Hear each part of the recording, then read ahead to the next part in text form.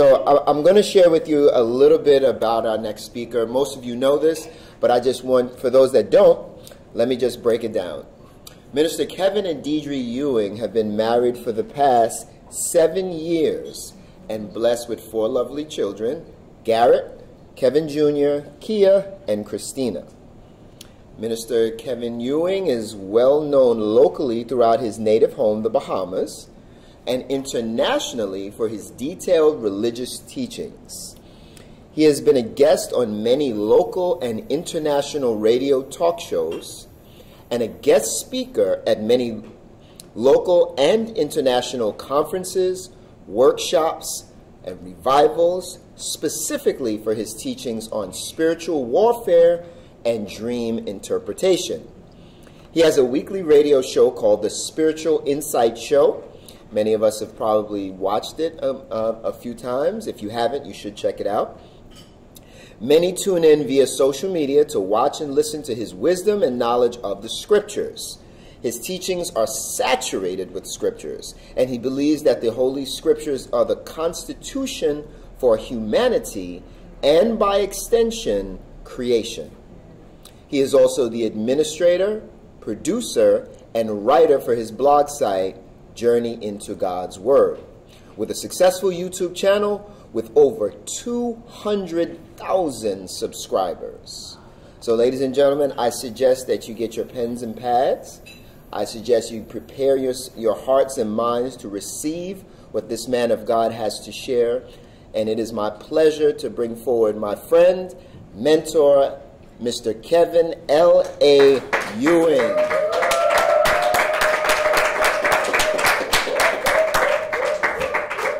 Anyway, listen, it is a pleasure to mount this pulpit. It's a pleasure to be here. Thank you, Tracy and Lou, for this awesome invitation. Our time has been excellent, especially being among all of the other couples. Yesterday was riveting. It's my word, riveting. No, of course we get all educated over here. Anyway, it was very, very riveting. And like Deidre would have said, you guys had my full attention. And let me tell you the real reason why. Outside of the contents, which was so rich, you were you weren't trying to put on and act all super smart and, you know, that Queen's English and all that stuff. And when I see that, I'm attracted to that. I love real people. I love people who've been through the struggle, who know about the other side of life, now that God has blessed them with this side of life. See, they're the people I want to talk to. You see, I don't want to talk to no fellow who's been to school for 400 years. He never had no struggle in his life. His family took care of him all his life. He can't help me. No, all he can do is feed me fantasies. I don't need to be talking to him. So I was very much elated by you guys yesterday, by the Taylors, and it was very, very encouraging. See, one like me, I love learning. I love it, and I could learn from anybody. It doesn't matter. You know, when I look at how God used me, who I never finished college. I did a little bit of it. I did Bible college. But even in that, in Bible college, I left. And the reason why I left, because these guys started talking some stuff that just wasn't what I was reading in the Bible. So for me, I just couldn't play along. And I'm a realist. I cannot play along and fake and do all that other foolishness. That's not me. But besides all of that, again, you know, I really want to thank you guys, Tracy and Lou, for this awesome invitation and having the opportunity, my wife and I, to come here and really share with you guys. Now, today for me is going to be very surgical. Oh yeah, very surgical. And they normally bring me in when they want to do neurosurgery. They bring me in. Okay, they bring me in. And of course, like DJ would have mentioned earlier, you know, our topics was what is lacking in a marriage today, what are the challenges and how to make... Sorry, Minister Kevin, they can't hear you. Oh, okay, you can hear me now? Let's try that. Okay.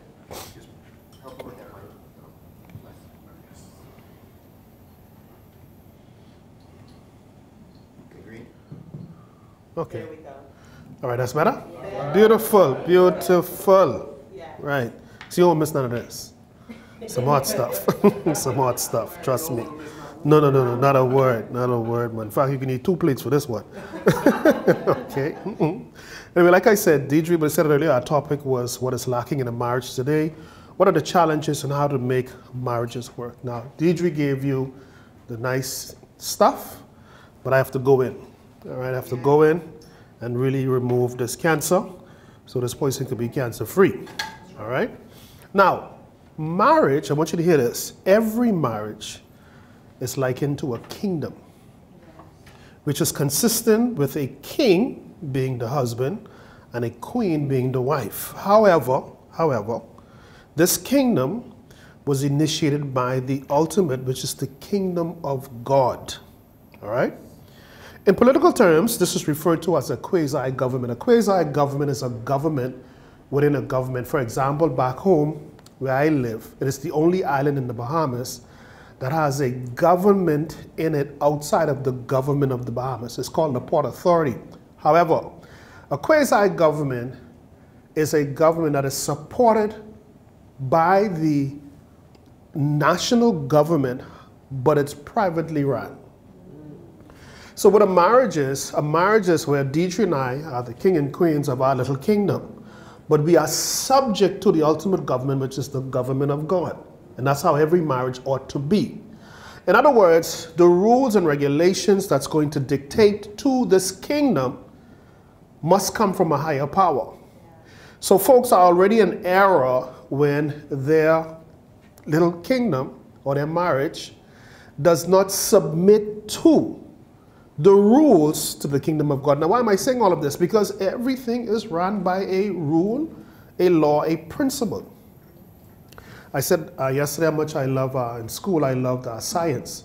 In fact, I used to master it, biology, geography, physics, chemistry. I love those stuff. In fact, I even considered being a chemist at one point. And the reason why I didn't really pursue that because I was like kind of limited, you know. Next thing you know, I'm making cocaine and stuff. No. No, so that wasn't my field. But what I learned in life, but became more clear to me as I got older, rules. That always, I don't know, spoke to me. And I remember when I started my physics class, I was in grade 10. And our physics teacher, he actually was an atheist. And I remember one day he had like this little, it's like a little glass figurine. And he was doing a demonstration. And he took it and he threw it on the ground and it broke into many pieces. And he said those pieces that fell, wherever they went, didn't go there by accident. He started talking about gravity and gravitational force, drag, all this other stuff that we were just coming into being our first time in a physics class. But that never left me because what I got from that, which made Christianity more interesting to me, was that nothing in life is happening by chance or accident. It is being governed or ruled or dominated by some principle, some rule, some ordinance. Now, the advantage to the person engaging here is that their lack of it will always prove erroneous in the end because they don't know the rules. For example, there's people who do not know how to drive a car. So to them, when they go to the car, they become fearful. They don't know what to do. So if they just go and do it, trust me, they're going to run into something, they're going to do something wrong. Why? Because they lack rules. But us who are so familiar with it, we jump on it and do a regular thing. So this is where the Bible comes out. The Bible says, okay, your life is the way that it is right now in terms of its tragedies, ups and downs, or whatever, is because you don't know the rules. And the Bible says that it is because of your lack of knowledge or a lack of the rules that is causing you to perish, to fail. Well, marriage is no different. Marriage, if you want a successful, let me put it this way, if you see a marriage that is failing, there are people who are ignorant to the rules. No, we don't need a college degree for this. We don't need a committee to figure this out. We don't need a board of directors. Wherever people are failing in life, inclusive of a marriage, they're failing because they are either ignorant to or in rebellion to the rules that govern that particular thing that they're failing in. Very simple. So like I said to you, your marriage is a kingdom, but that kingdom is subject to the ultimate, the kingdom of God. And why is this? Because the kingdom of God is the one that gave the rules to your little kingdom. But you don't want to do it that way. You don't want to do it that way. You want to do it your way. So the success of a marriage or your private kingdom is solely based on the constitution of the kingdom, which is the kingdom of God. And what is a constitution? A constitution is the ultimate laws of a country, of a society, of a body. The Constitution of the United States, in fact, it was just ruled yesterday that Roe versus Wade was abolished. So, right, that's a beautiful thing. I always agree to that. But the reality is, and this is so powerful, that even though those people who are against it, there's nothing they could do. Why? Because the Constitution says you don't have the right to kill nobody, children. Now, they can protest all they want because in America, you have the right to. But you cannot overturn that Constitution. So you see the power of the Constitution. So God's law, as we're about to get to, as it relates to marriage, is the Constitution. Now, remember I told you your marriage is a private kingdom, or it's privately run, but it must be within the Constitution. Now, you could have policies for your marriage.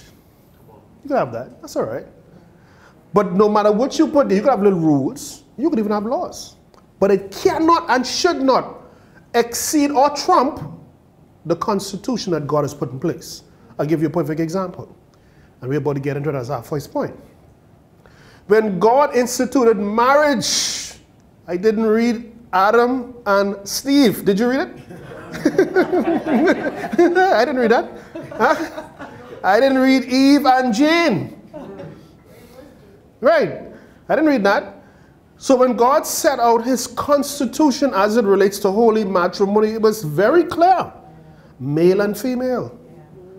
So I don't care all of this liberal right and gender this and all this. I don't listen to that nonsense. And I'm not going to refute and argue to anybody. If that's what you believe, you stay it over there. But you're not going to convince me because, oh, you know, God is love and we should love each other and it shouldn't matter who we love. And I heard one person said the other day, said, this gay lady, she's on television. She said, you know, I told my friends that, you know, when they love, they look at sex. I love a person. Okay, you love a person, I guess they're sexless. Because no matter how you look at them, the reality, they have either a penis or a vagina. I mean, come on. Right. But here's, and I was sharing this with Nicole and Tracy the other night. See, the idea is to change the narrative, man. We can discuss the obvious issue here. We can dance around that, tap dance, moonwalk, cabbage patch, do all that stuff, but we can never address that. And whenever they get aggressive, of course you put laws in place now again to protect them. So now I could come up to you and say, you all heterosexual. I'll never get locked up for that. Right. But if I say you gay man, how come you gay for 30 years? So you see, they're trying to conform you to their narratives, but at the same time trying to trump the ultimate laws as it relates to marriage and male and female. And a lot of people are buying into it, as usual, for political mileage and so on and so forth, right? A constitution is a genesis or genetics of or ruling authority of laws over every other law or policy of a country, body, etc. The purpose of the constitutional laws is to ultimately set order. I love it. God's laws are to set order, to bring a uniform behavior. Think about it. Nothing in God's law is to bring chaos or confusion. And that's why the scriptures can boldly say that he's a God of order. He's always trying to set order through his laws. The purpose of constitutional laws is to ultimately set order, or what? Structure, same thing.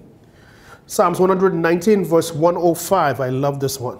Psalms 119 verse 105, it says, thy word, which is God's law, is a lamp, what? Unto my feet, and a light unto my pathway. So the word of God is the laws of God. But this is powerful because the analogy or the metaphor that he's using here is a lamp. And he's likening his word or his laws as a lamp. Why would you need a lamp to go outside right now? No. So the only time you would need a lamp is in a dark area. So the Bible is saying, and of course we're discussing marriage here, he's saying that when you get married without God, or you're trying to do things in your marriage without God, you are in darkness. He said, however, it's a choice to be there.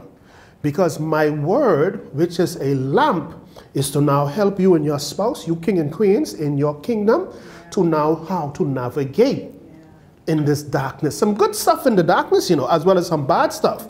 However, you will never know what's really good or bad if you say, you know what, I don't need the lamp no more, which is the word of God. I'm going to do it my way. So according to scripture, you're walking in darkness spiritually. So you're all over the place. And then amazingly, this is what really, really freaks me out. You're shocked when bad things happen to the relationship.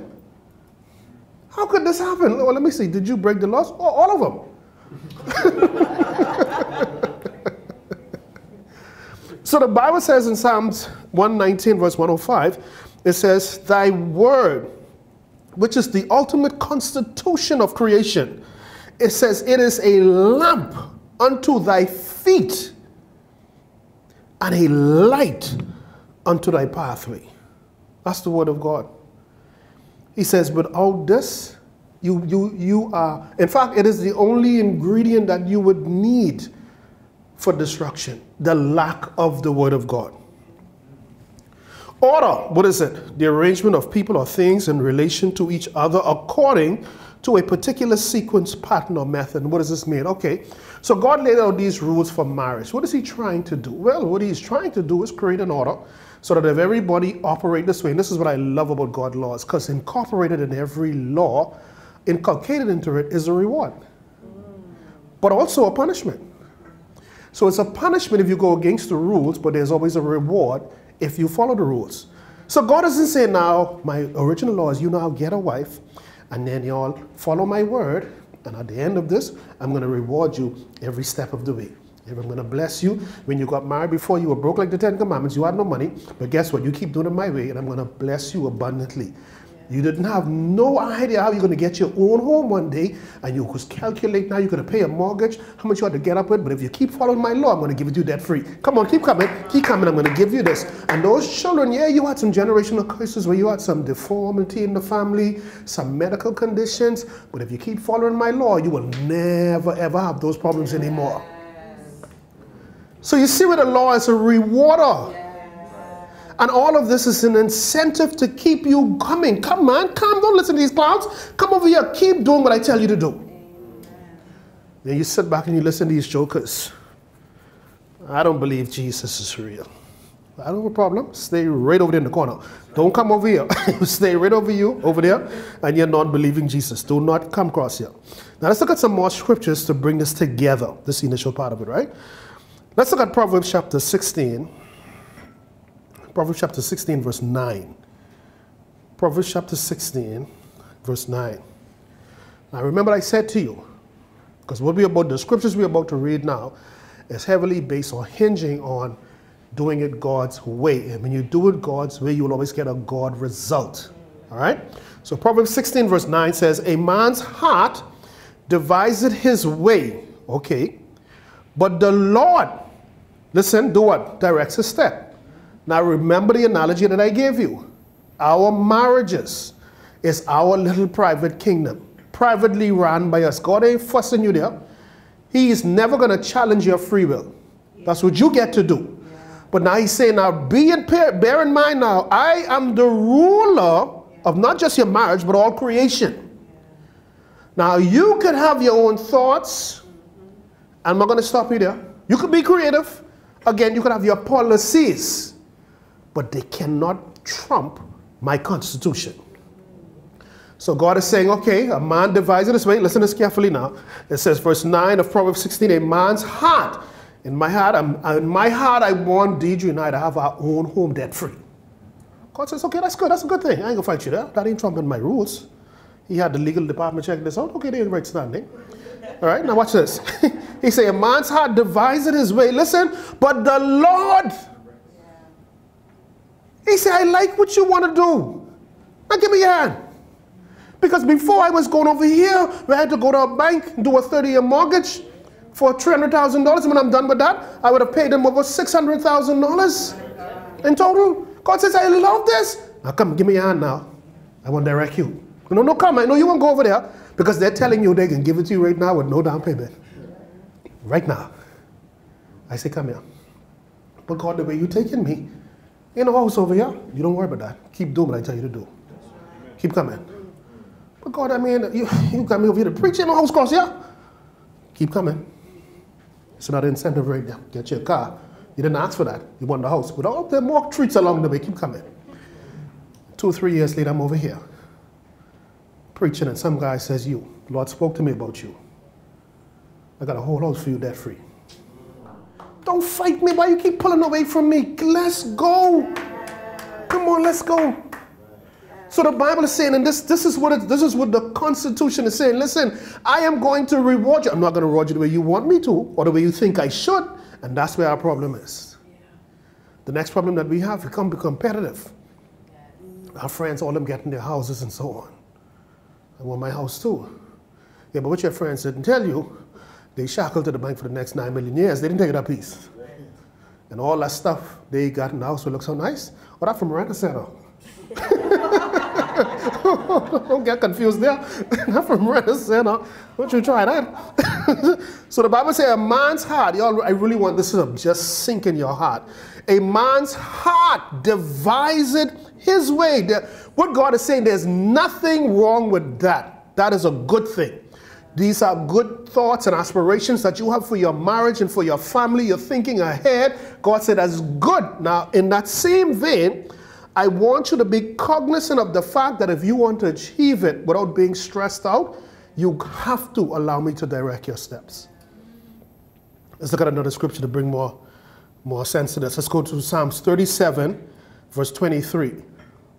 Psalms 37, verse 23. I love this.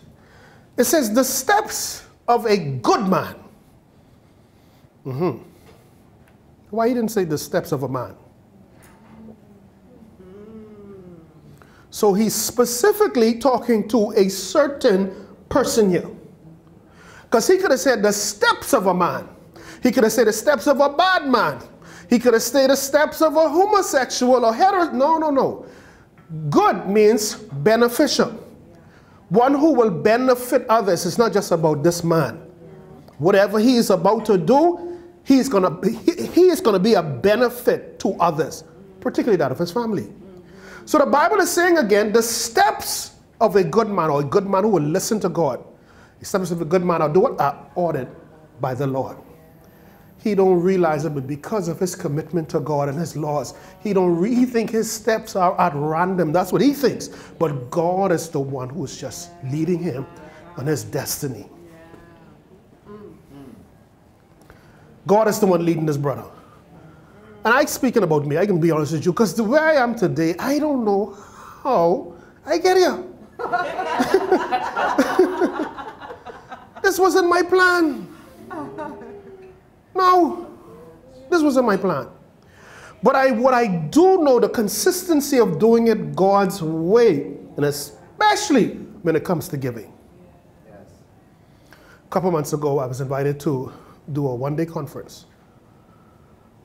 One-day conference. I thought it was 2 days actually, but it was actually 1 day. And at the end of that conference, I was given a check for $10,000. And this is normal behavior, but remember, this was never, I didn't go to college. I don't have no master's degree, and I don't have all of that stuff. I got none of that stuff. I know my gift though. And from what the Constitution says, it says your gift will make room for you, and listen, it didn't finish there, and bring you before good men. So what that simply means is that they don't have a choice. They have to call you. They're not going to say, let me see your resume, man. Who you is? Kevin again? Let me see. What you got here? I think I show you nothing. Get out of here. What is this? He says, a good man steps right now as I speak to you if you are walking according to the laws of God. There are people out there who you don't know and who don't know you waiting on your arrival. They're waiting for you. They don't know it yet. But when you show up, they can know. That's what he's looking for right here. All that you went through was preparing you for that moment. So the Bible says that the steps of a good man, but the key is good, the one who is beneficial, the one who is doing it God's way. So him, this specific person, his steps are ordered by the Lord. This is powerful. Let's go to Proverbs 19, verse 21. Proverbs 19, verse 21. I like this one. It says, there are many devices in a man's heart, or many ideas or aspirations. Nevertheless, I love it again. The counsel of the Lord, only that shall prevail. So what does that mean? Okay, great. I have a bunch of ideas for Deidre and I, our children, our ministry, and so on. That's beautiful. That's an awesome thing. But God says, only that which he has counseled himself on concerning you will be of any value or come to fruition. Now that is beautiful because it teaches me how to pray now. Father, I want a debt-free home, but let your counsel and your counsel alone in this area come to fruition. Because if you don't pray that way, again, he's holding your hand, but you're trying to pull him over here. He's taking you across here. God, I see your counsel, but that take too long. Let's go across here. So he says that there are many devices or many ideas or many plans or many aspirations in your heart, but only the counsel before you were born, before you were created, in your Genesis, which is spiritual. The Bible is clearly stating here that God counsel. He said, and he said, Kevin, I'm going to make you great. You're going to preach the gospel, and I have these souls assigned to your ministry. You can go through some rough times. You can suffer some great losses. But don't get frustrated. He said, now remember my constitution. All things are working together for your good, including the bad. Amen.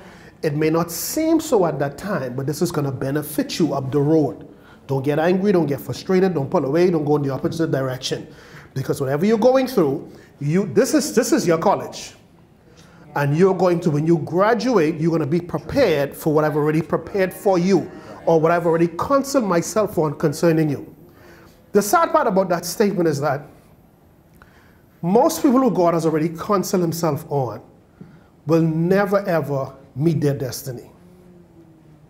And the reason for this is just what I'm saying, they don't know. So how do you know these people? Well, whenever you get in a conversation with them. Life's so hard. Lord, you make $1, you got to spend $2. You put 1 foot forward, you got to take 2 back. I can't rub 2 pennies together. Listen to the people who God has counseled himself concerning before the foundation of the world. So you see what a lack of knowledge does to you? No one is praying, Father, let your counsel come to pass right now. Lord, catapult me to where I should have been at this point and this stage of my life right now. But how can you pray that when you don't know that? When you're so entwined in the world system, I got to do this, I got to do that. And even when you don't meet all of their qualifications, their cousin, who never finished high school, will be your boss, who's college educated. You can imagine that? No, somebody need to go to the hospital right away. They need to admit somebody in intensive care because this is totally wrong. So that's why I say, let me do it. God says, let's go. The scripture never said, your gift will make room for you and your education will bring you before good men. I didn't read that.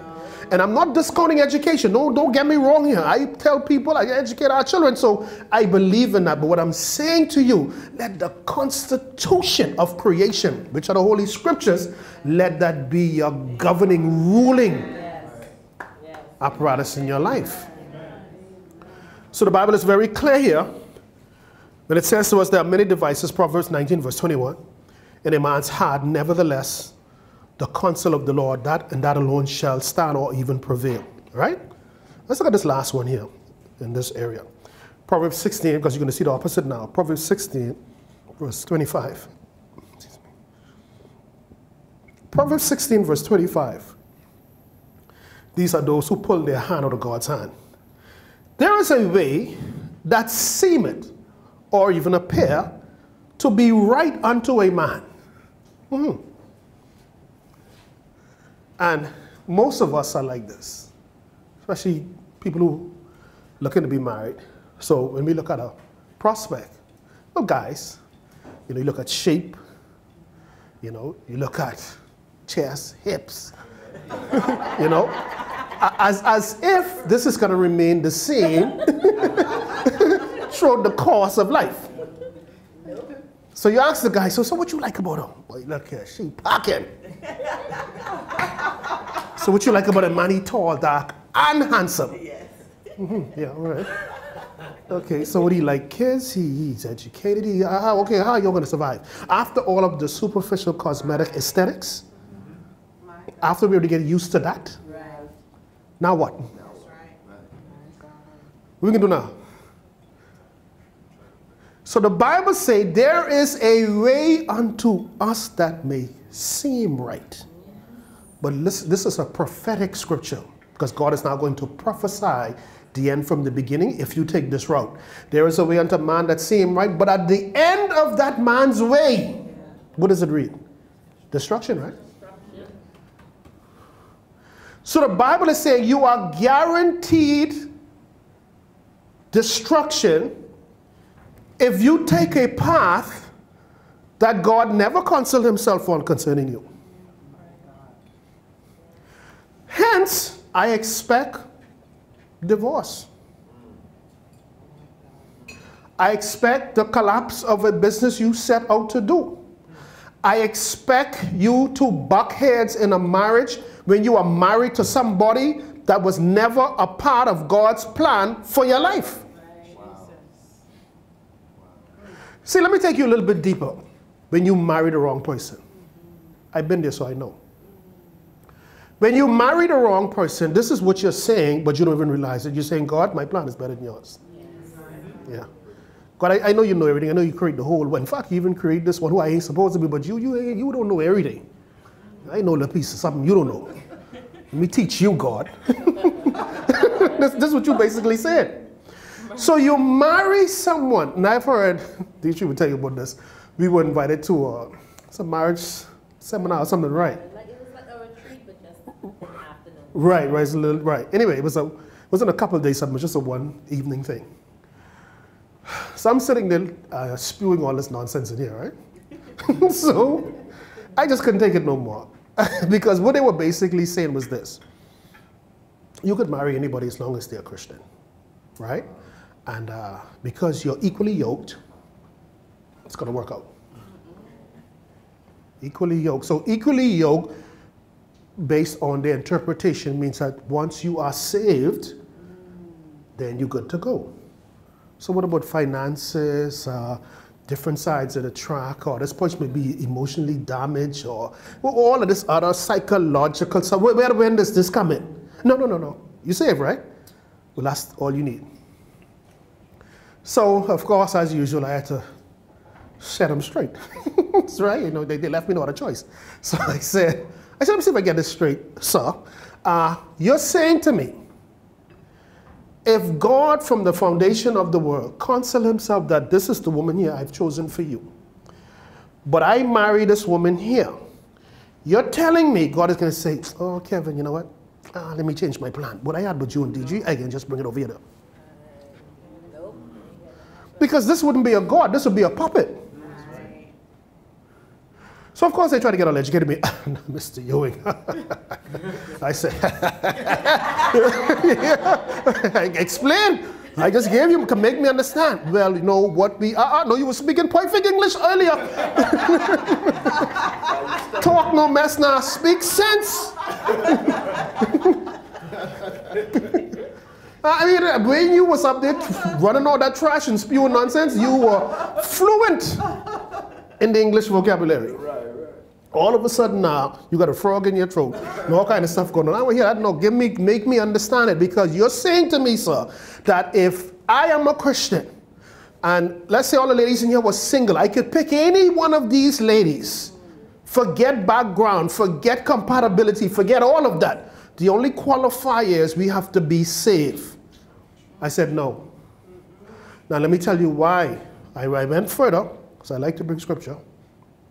I said, seeing that you have a problem with your speech right now, let me assist you a little bit, all right? I said, let's go back to the rules. When God created the heavens and the earth and did all the creation and did the garden, and he brought Adam in the garden, right? He made him out of the dust and so on. And every part of the creation was good to God. But then he said, except that the man should not be what? Alone. Now, it didn't mean it was a flaw in his creation. Every other animal had their mate. except for Adam, right? Now watch this now. I want you to see where this clown was talking nonsense to me. He didn't bring in the garden Eve and Tracy and Nicole and say, Adam, you pick anyone now. God, you pick whoever you want to pick. He didn't even do it with the animals. Even with the animals. This is you. Ba, ba, ba. The pig, the goat, everyone. I am seeing structure. I am seeing order. I am seeing a sequence. He didn't say, okay, horsey, horsey. Now you got the goat over there, the pig. Pick whoever you want. Wow. I didn't see that. So when I look at structure, you're going to appreciate rules. My God. It's going to make you think before you leap. Yeah. See, before you just was following the trend. Okay, she pretty or he handsome. Let me run with that, because the reality is when my friends see me with her and she's so pretty and me in our convertible and all her hair blown all over the place. It may not be real, but anyway, it's blown all over here. You know, that no, you missing the whole exercise, because you can pay daily for that. Including the weave you can pay for, but nevertheless, God is very intentional. That's what I've been hearing this entire series. He's intentional.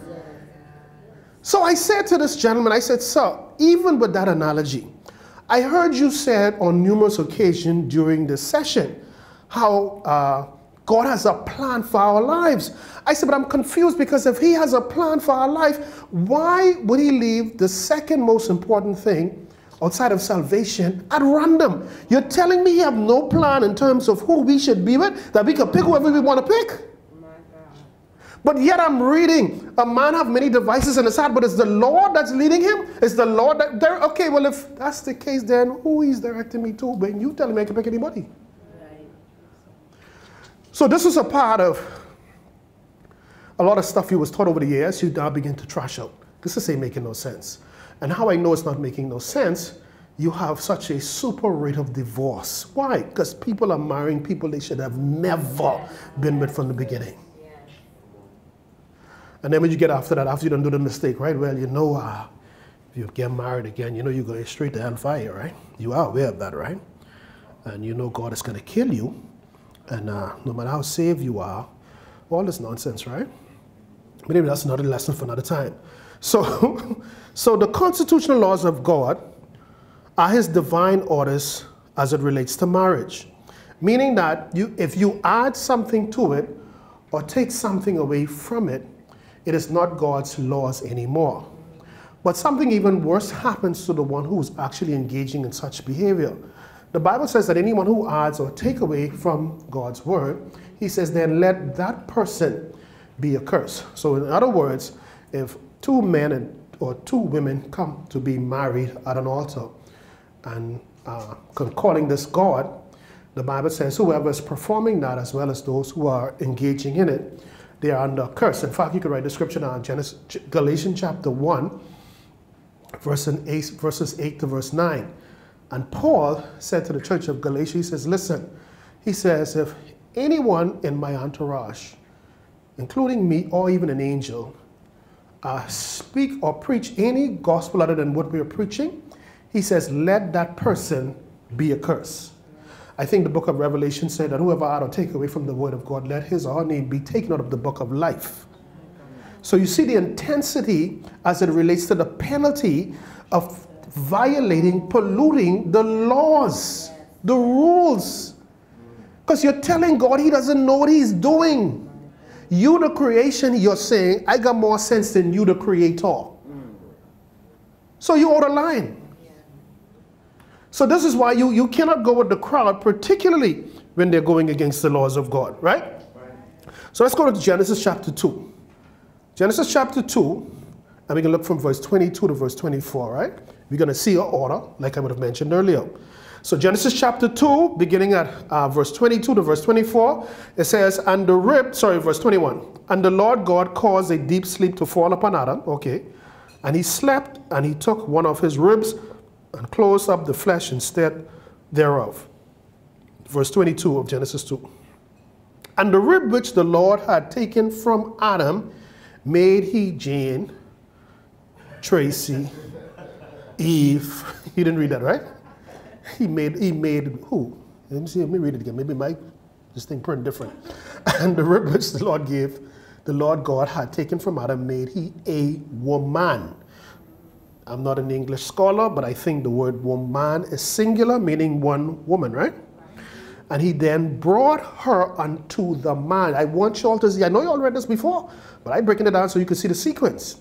So God made Eve, but he made Eve specifically for who again? And then Eve went and run him down.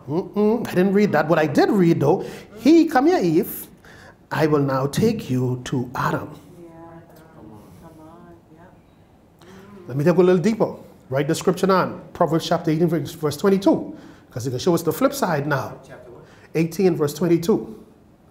Proverbs 18, verse 22. Now, we just read just now, the Bible says after he created Eve, he brought her to Adam. He brought her. Wow. So Proverbs 18, verse 22, it says, he, the male, that findeth, circle that word. Yeah. So who should be in search here? Yeah. He that findeth a wife. So I didn't hear she's supposed to be the one pursuing. That's right.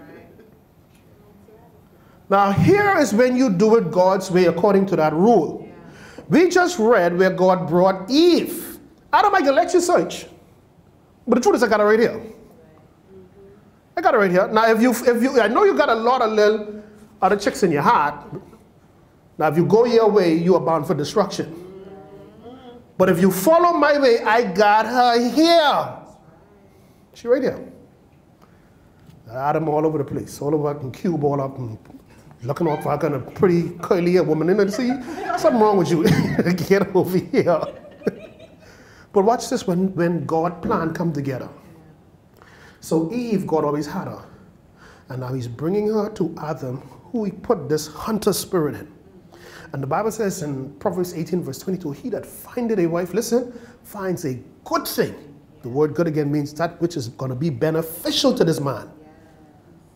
And watch the reward now, when the two that's supposed to be come together. And now this guy is entitled to favor from the Lord now. All because he connected with whom God had counseled himself on before the foundation of the world. I had to ask the same pastor, how you explain that to me? Come on, you've been speaking English. All of a sudden you talking Dutch? No, man, no. No, and that's years of telling people nonsense and keeping you in bondage with ignorance. So when you break it down to people, it causes them to think differently. You know what? The time I spend, especially the men, I ran here running behind these girls and getting in these relationships and all this foolishness. Let me back off, man. Yes. Let me be led by God. Let me do what is right. And by default, fall in alignment with God already have planned for me. But if I don't know that, I'll be on the hunt all my life, you know, doing a bunch of nonsense. So the Bible says here in verse 22, and the rib which the Lord God had taken from man made he a woman and brought her unto the man. And Adam said, this is now bone of my bone and flesh of my flesh. She shall be called woman because she was taken out of man. Verse 24. Therefore, rules now. That's what I was saying to you all earlier. That's why I couldn't wait to jump on it when Tracy brought it up, right? I couldn't wait because I understand these things. And that is, God is saying now, remember the Bible says God knows the end of something from the beginning. So the beginning, which when you got married, God, he knows the end of this. He knows how this is going to turn out. So he's giving an instruction, I hope you're ready for this, to two people who does not have a mother and a father.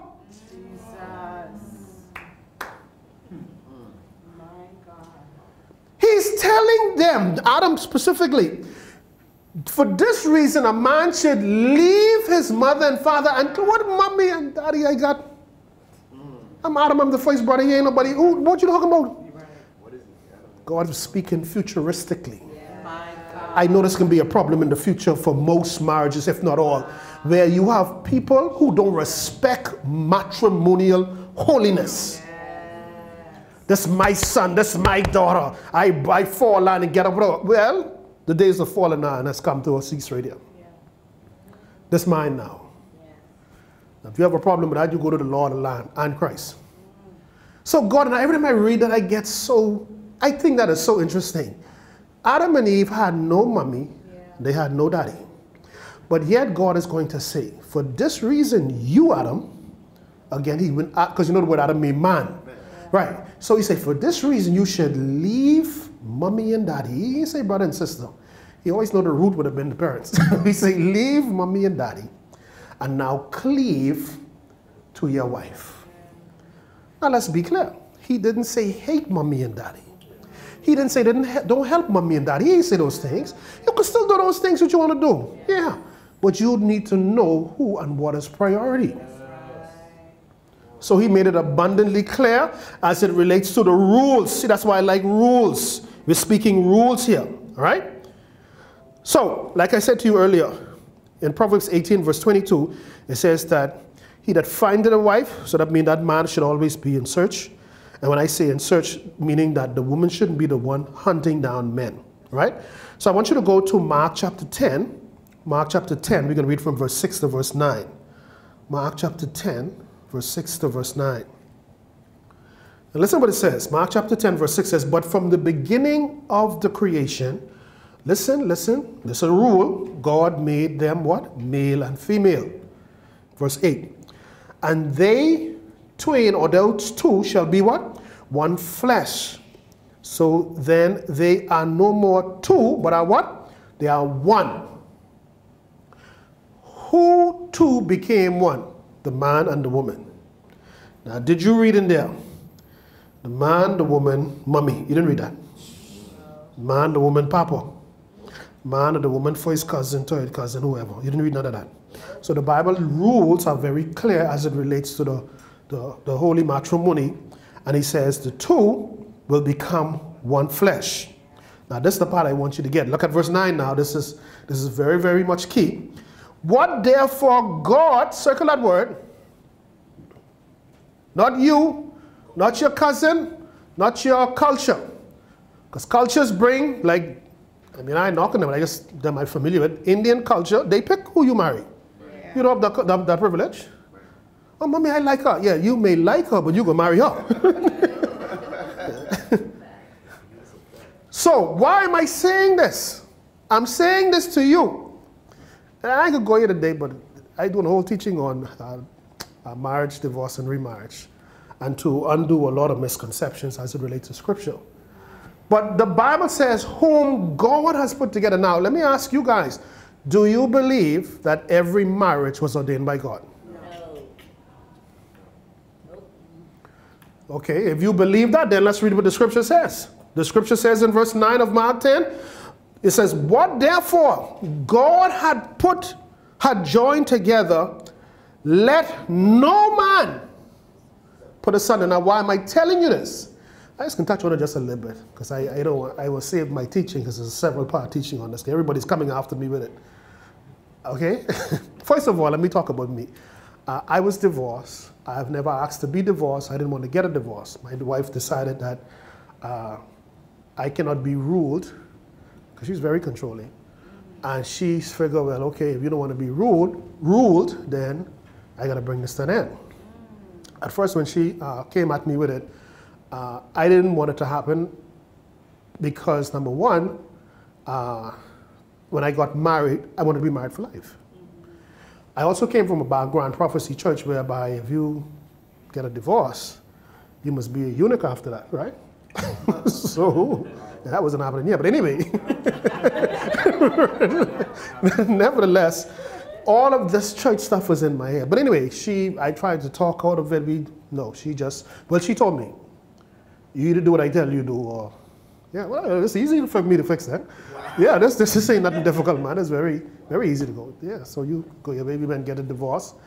And long story short, it wasn't what I wanted. Now, let me be clear here with this. I want to be clear. I don't want no misconceptions. At this point, there was no love there. But the truth was, I thought about it, because we have the two girls together, my children, and I never wanted them to be outside of my marriage. I didn't want that, and I stooped to many low levels of embarrassment and shame to prevent that from happening. But you cannot make a person do what they don't want to do. That's their mind. So when I went to my pastor about it, and I told him what was happening, and I was keeping him up to date, and he said something to me. Boy, I tell you. When I told him my whole story, he said to me, he said, Kevin, this ain't gonna look good on the church. Oh, wow. This ain't gonna look good on the church. I just tell this fella, my liver is just about on the floor. The pain is incredible. All he was concerned about, he said, you're a young minister and you're a good teacher and all that. People attracted to your ministry and so much more is he saying that you should stay in there. I said, but how could I stay in something with somebody else I want to be in? But he wasn't hearing that. Old Baptist preacher, they're hearing that. They bully their wives. But anyway, so I said to him, she wants to get a divorce, so there's nothing I can do. So we got a divorce, and of course I moved on with my life. So when I really, really got into ministry, this became an issue. But people, you were married before, and if your wife is living, blah, blah, blah.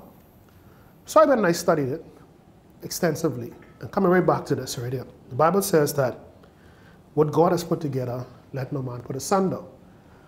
And then we went over there to, I think, 2 Corinthians 7, where the Apostle Paul speaks extensively about marriage. And I want you all really to read that scripture again. And when you read it this time, read it under this understanding. He's speaking about two marriages. He's speaking about the marriage that we just read about, what God has put together. He says, if God has put this together from the foundation of the world, even if you all divorce and you all want to get remarried, then you all have to marry each other because this was God's plan. Right. Then he said, but for the believers, read it for yourself. He says, if the unbelieving spouse decides to leave, God has called us to peace. But again, we ain't going into that. That's a whole new different story, right? But the point I was making here is, if God has called this marriage, if you know that this is God. Now, people say to me, but Kevin, it's Jesus who called me here. Well, first of all, put your petty feelings out of the way. And what I mean by that, people quick to dismiss Jesus when their spouse make them mad. Well, I don't know if I could live with him. What do you do? He just don't put the seat down in the toilet. I don't know if I can put up with this. Oh, really? Okay. So you really, that's why I tell people, if you all follow me, I say all the time, read the Bible for yourself. Do not leave that responsibility up to somebody else, because they're going to tell you what was handed down to them. Yeah. I'm not trying to change nobody's views. Listen what I say. Don't even believe me. Go and read the scriptures for yourself. Ask God for understanding. Yes. That's all I'm saying to you. So he says, what God has put together, let no man take asunder. Right? Now watch this.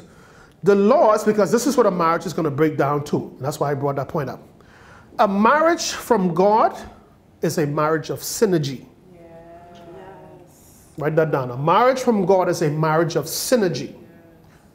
Now, what does synergy mean? Synergy is where two or more people come together to produce more than what they were producing as individuals. Yeah. So let's look at some scriptures. All right? So Mark 10 verse 8, see in Mark 10 verse 8, listen what it says. And the two shall be what? One. So we're seeing a protocol now. Because as I would have said with the antagonistic marriage, you have two. But we ain't no one up in here. Let's be clear. I pay the bills up in here. You do what I say. You bow to me. So we still got the two. But the two don't see themselves as one. So the truth is we bucking heads. And what happened with me doing this? When we should have been doing this together, we in one spot. So we never progress. Everybody else going past us. Why? Because they understand synergy. And synergy is going to take us forward. But the antagonistic group is just challenging you. But this is the worst part. The worst part is that the kids are watching this. That's a whole new teaching. Generational curses and all that other stuff. So he says in Mark 10 verse 8, and they two shall be one flesh. So then they are no more two, but they are one. See, if this don't sink as one. Listen, when Deidre and I got married, because I told you, I said, Deidre, let me be clear here. Crystal, I said, and this one I had been through all that pain with the divorce and all that stuff. I said, Deidre, whoever I call my girlfriend will be my wife. That means I would have already run you through the scan machine, Google you up, and do everything to make sure I do not repeat that mistake again. I had to. So her record came back clean. Her record came back okay, right? But she could tell you, when we decided to get married, we done set the date and everything. All of my accounts, I went and put on. There was nothing hidden. I tell her I was open. I got nothing to hide. This is what I'm dealing with. I'm an honest person. I ain't coming into this being deceptive. I ain't planting those type of seeds up in here because that's what we can get up the road. I ain't into that. And she could tell you. And to this day, there's no secret. There's no private account. There's no none of that. Why? The two shall become what? One. But here's the catch though. You see, before you become one in a physical marriage, you should have been one already mentally. Why take on somebody who don't make up your mind as well? They ain't gonna know on my account. I ain't gonna give them this, and they don't know I got my mommy as the beneficiary on the insurance. What you getting married for? Why are you going through this effort to waste someone else's time? If you listen, if you want to be deceptive, you could stay single and do all you want. Why bring someone on something that they have no knowledge of what you're dealing with? My former mate, I made joke about it, but she will tell you, okay, Kevin, this here is yours, and this is mine. Let's be clear, okay? Let's be clear. For real. When round they come, with those dishes with the gold stuff on it, they're my own. And I couldn't believe this because I'm not used to this. I couldn't understand, and that's why I'm telling you, listen to me carefully. I don't let people talk foolishness to y'all. Life is not set up where you can marry anybody. Not every marriage God brought together. I lived this, so I know. I didn't want to live this, but this was imposed on me, and I came out not bitter, but have a greater understanding of how these things work. So you got to be very, very careful of these people you're getting involved with. Let's go now to Ecclesiastes. This is so deep. Ecclesiastes chapter 4. Ecclesiastes chapter 4, and we're going to read from verse 9 to verse 12. Again, we're going to talk more about synergy, and this is what's going to make your marriage powerful. And you know what's so beautiful about it? You could be broke, you could be uneducated, but if you do it God's way, favor is greater than education, favor is greater than money. God is going to reward you every step of the way. That's right. Every step. Whatever you put your hand to, you have to prosper. Have to. So, let's go delve a little deeper into the synergy relationship. Ecclesiastes 4. And these are, everything I'm reading to you are rules. Keep that in mind. Ecclesiastes chapter 4, beginning at verse 9. Listen, two are what? Better than one. Let's stop right there. So God is saying there's a part of your life where you as a single person, there's a part that you're supposed to do on your own, but there's going to come a stage in your life where you have to be connected, but not to anybody, to the right person, to be catapulted to where you should be. So he says, two are better than one, and he's going to give the reasons. Because they, listen, they have a what? A good reward for their labor.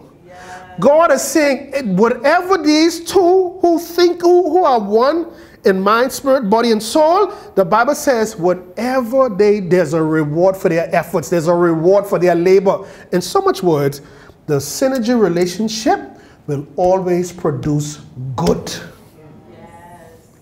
You want to hear me, That's not an option.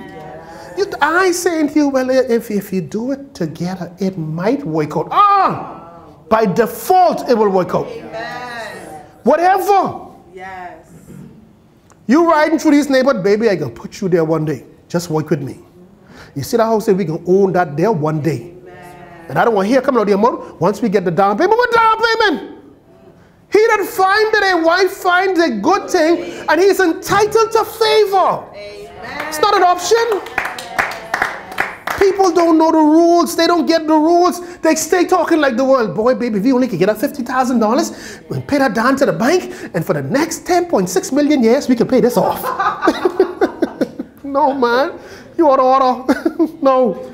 So the Bible says 2 are better than 1 because they have a good reward for their labor. All right? Verse 10 of Ecclesiastes 4. For if they fall, the one will lift up his fellow. Why? Because I need Deidre. I don't need you to get up here. I don't need you to, let's hop here if you have to. Because according to the rule, I need you and you need me for us to get a good reward as an end result. No, man, we ain't got to do it the world way. Deidre and I just bought a home, debt-free. Debt-free. Debt-free. And she could tell you in the beginning, like she said, when I was doing all that giving, why you crazy? Well, you ain't need that. Very dramatic. I say, you trust me? I say, listen to me carefully. Because I know I go on by the rules. So, as I start doing conferences and stuff, and again, like most of you would know, I don't charge for conferences. I don't ask for honorariums. When folks ask me how much is your, I say, I don't. This is my belief. This isn't nothing for everybody. I say, would the Lord put in me? I am never to demand an honorarium. I am never to ask for it. If you offer it, this is what I say. Whatever the Lord leads you to do. The only thing I require when I'm invited, I don't ever leave it out with this woman. And if you invite me, then you take care of the accommodations and so on. I come to execute. Now, whatever you want to do, that on you. Well, that has worked for me tremendously. Conference after conference, I was paid thousands of dollars. 60,000, 50,000, 10,000, you name it. I think the battery stayed there. And what we did, I save. I said, D, watch and see. I said, you got to get that bank mentality out of your head. I done had my times of that. And at this point, she will tell you I would have lost everything. I had a fourplex. I was always shrewd when it comes to finances. But of course, I lost all of it. I lost my property. In fact, I had to move back home with my mother. At 40 years old, I had to move back home with my mother. And thank God I treat her right. Are you serious? Thank God I treated her right, where she welcomed me with open arms. And I had about 2 years a struggle. The bank came and took the fourplex, and they took the property. And some days I didn't even have gas, but I was working. I didn't get promoted, nothing yet. And that's when I went on the 40-day fast, and things just began to flip and turn. Thanks. Right, but this is what I'm making. So what I did, I said I'm not going to go that route anymore, where I save up for a down payment to go to a bank. Because I look at the rules, and it says that if I find a good thing, I should obtain favor from the Lord. I look at the law of synergy.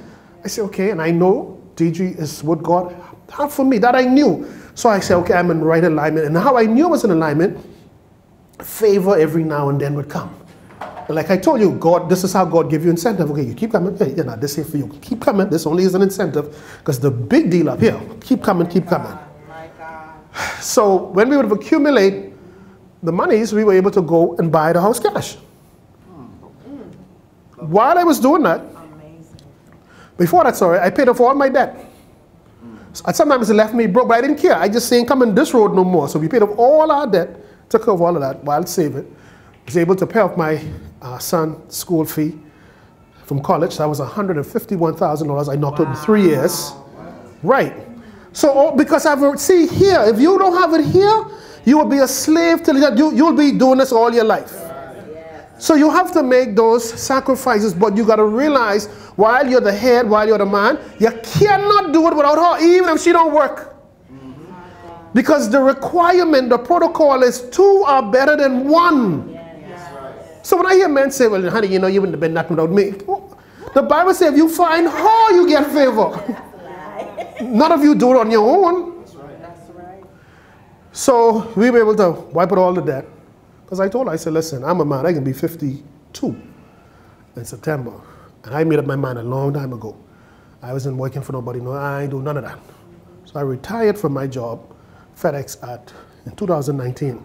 I was 49 years old. 48 at the time, was going to be 49. I left. FedEx was paying me extremely well. Oh, baby. I was an account executive with territories of Tortola, the Turks and Caicos, the Bahamas, except Nassau.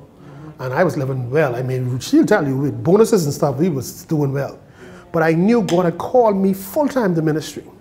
Now, I was doing better in ministry at the time, even while I was at FedEx. In fact, my ministry was paying me more. But I didn't get the pull to go as yet. Right. So, December of 2018, we was on a fast. I did a yearly end of the year fast. And we came in agreement that, you know, ask God to let us know if this is the time to leave. A couple of months later, we had a conference in Jersey, did that conference, and the gentleman who knew nothing about what I was dealing with, and he said, you should have been off that job a long time ago. Well, he didn't have to tell me that twice. Right there. And then he went over this long prophecy. He said, how God is going to bless you. He said, the day you leave that job, you're going to watch your finances just pull off. Again, you know what I'm thinking? I'm connected to the right person. I'm walking in synergy. I'm walking at the best of my ability according to the laws of God. Now, that doesn't mean that there weren't temptations along the way to go do it this way or try do it this way financially or invest over here. They came. But I say, no, I can slip up. I can pass up on that. Long story short, I left FedEx and my income doubled at the end. I left FedEx in July of 2019, but by December, my income had doubled what I was making to FedEx. Remember, the two shall become one. The Bible says two is better than one, that even if one fall, you better hurry pick that one up. Because that's why I said to that clown the other day, I couldn't get rid of her and say, let me bring Tracy on board and God can do the same thing. They don't work that way. This is the one you assigned to. This is the one who favor has been ordained for your life by this person and this one alone. That's right. You know how many people out there who favor in different relationships right now that should be with them? And they're trying to figure out, how come I'm not succeeding when I have all the education, all the favor, and I come from the right tribe? Well, you're not properly connected. So, but listen to what the description, I can finish up my story because I won't get this piece in here. He says here in verse 10, if, Ecclesiastes 4 verse 10, if they fail, that's the two now, if they fail, the one will lift up his fellow. But listen, but woe to him that is alone. Woe to him that is alone when he falleth. For he had not another to help him up. Verse 11, again, he's reiterating, if two lie together, then they have heat. But how can one be warm alone? Verse 12, and if one prevail against him, or someone coming to challenge him, two shall withstand him. And a three-fourth cord is not quickly broken. So the Bible here is giving us the law of synergy and the importance of it. Now, again, we're talking about a marriage. And that's why you cannot look at if you don't look at your spouse as equal to you in God's sight, you're doing your spouse and your marriage a disservice. You can't look at it and say, well, you didn't go to college. I've been to college.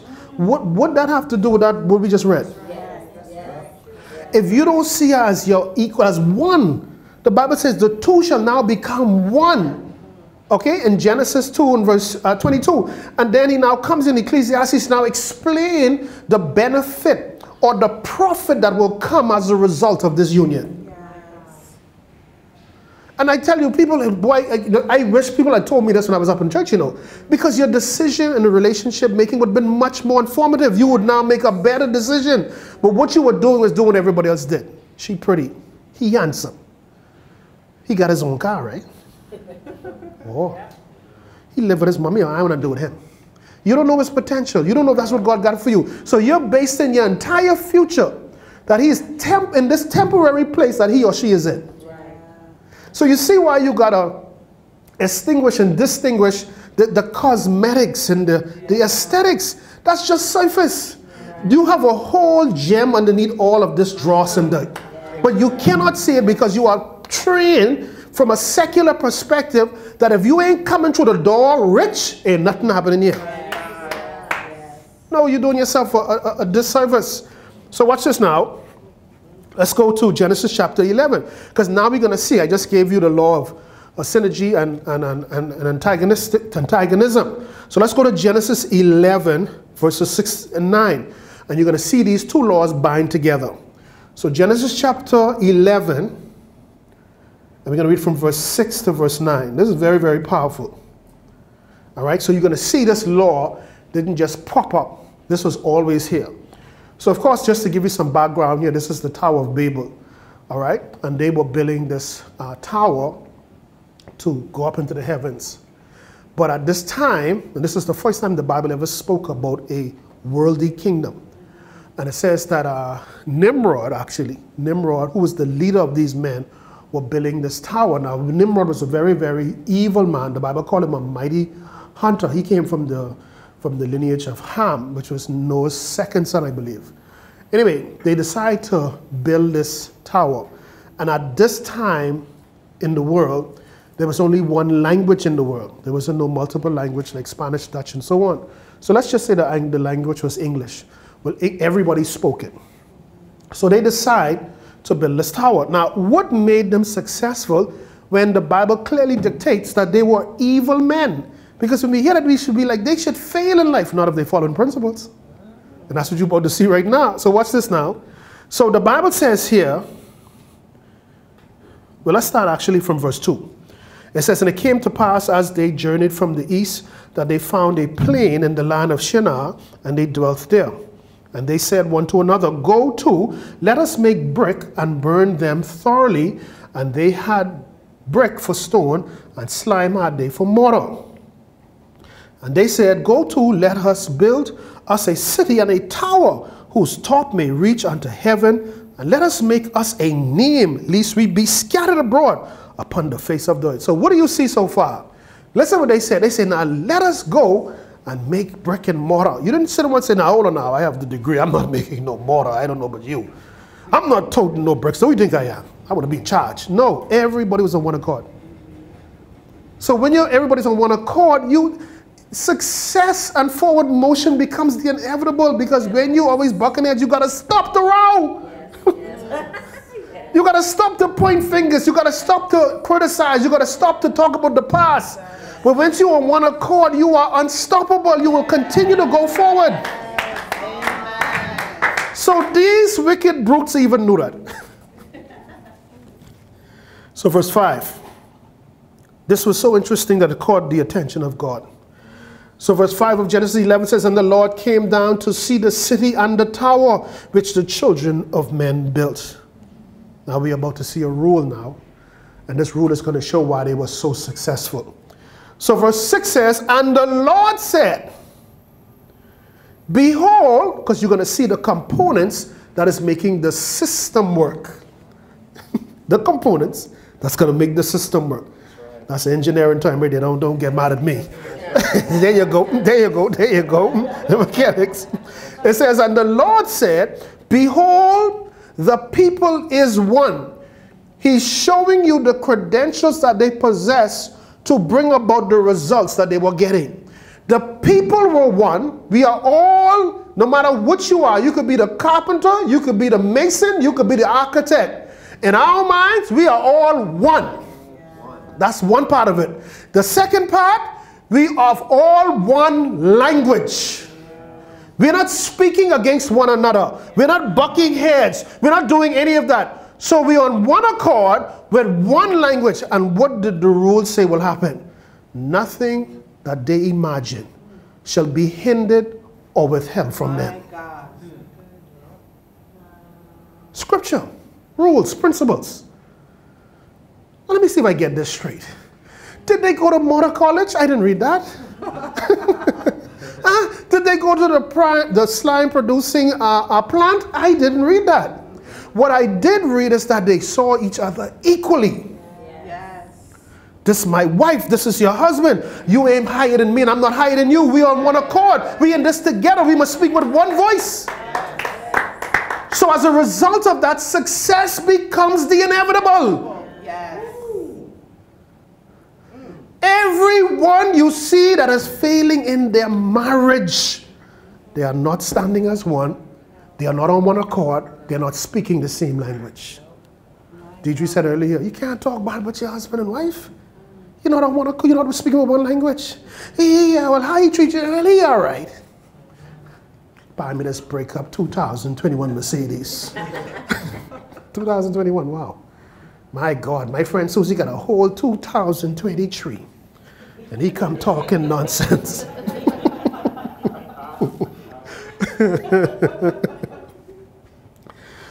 You know why Susie get it? Because Susie and her husband speaking on one accord. That's right. That's why she get it. Susie and her husband, they speaking with one voice and they standing as one. Yes. So she can get more than 2024, Missy. She can get much more than that. Why? Because they're on one accord. See, you got to understand the rules and the laws of synergy. Seeing each other as one. If you don't, these are not my rules. I'm reading them from the scripture, so this is not Kevin's opinion. This is what the Bible, wherever you are, if you are failing financially in your marriage, if you are failing emotionally, trust me, the core ingredient, there's not a oneness here, there's not a one voice. Yeah. The day you correct those two right there, and now begin to see things together and going forward together, watch how things change by default. Yeah. By default, it's going to change. So he says in verse 6 of Genesis 11, and the Lord said, behold, the people is one, and they have all one language. And this they begin to do, and now nothing will be restrained from them which they have imagined to do. Now listen, that's the law of synergy. Now watch the law of antagonism. So verse 7 says, God says, now go to, let us go down, and now what? Confound their language. How do I successfully drive a wedge between the tailors? Nicole, I know you love Michaela. He's a nice guy. I don't want to tell you this, but I saw him talking to Mary. Now, I think it's nothing bad, you know. But I think she's a little bit too close, whispering something. Come on, Mr. Kevin. Now, Nicole's problem would be the same problem you'd have. Why are you entertaining Satan? Why are you entertaining Satan? So, who you say he was with again? Now, that's between us, right? Because, you know, I don't talk people business. Right, why are you talking to now? Why? What makes me so special that you talking to me now, right? So what happens now? The whole idea between that is to now confuddle or change. The word Babel literally means to confuse. Before this nonsense, you are on one accord. Before this nonsense, you had no reason to suspect your husband or nothing. And you allow this outsider, this foreigner, this intruder of this holy matrimony, even if it's true. Yeah. Why did you allow this person to come here and put this wedge and push it in here?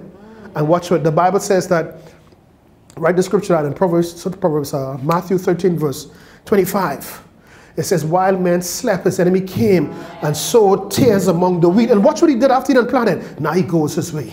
He done set the trap. Now he's just going to sit here now. And let me see how they can act over here now. Let me watch the division. The seed's already planted. They already absorbed that seed. Let me watch the harvest now. So my point is, remember the synergy here. You cannot allow anyone, family, daddy. That's why God says, when a man finds a wife, leave mommy and daddy and cleave to your wife. God never said if you cleave to mommy and daddy, then you can get favor. I never read that.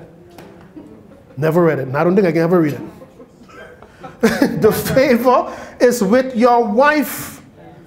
You cannot allow nobody to come and pollute, because the pollution, the idea behind it, they don't even realize it, is to bring discord in that marriage. That's what's going to happen. So the Bible says here in verse 7, go to, let us go down there and confound, or that word means to confuse their language, that they may not understand one another. You all hear this? So guess what? The fellow who was toting this with all the mortar and the bricks, he put it over here and they start putting it up. Because all of them could speak English. We on one accord, one language. So how does God mess this whole thing up? Change their language. So the fellow come here to the brick.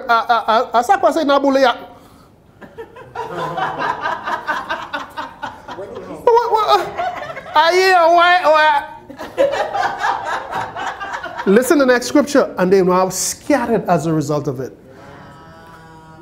And that's what an antagonistic relationship does. It is to scatter the victims. It is to pull them apart. It's to cause them to be stuck in one place and to blame everybody else except themselves. My God.